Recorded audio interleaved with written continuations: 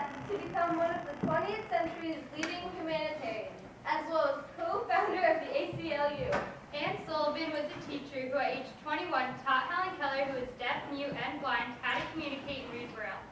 Born in 1880, Helen Keller was destined to become one of the most inspirational people the world has ever known.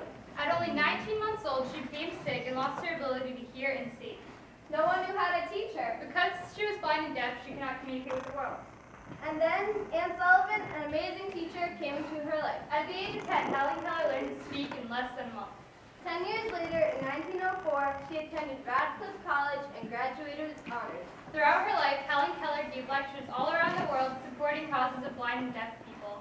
She taught everyone with whom she came in contact that true vision is not about seeing only with your eyes. True listening is not about hearing only through your ears. True vision, true listening, true nobility comes from within. If you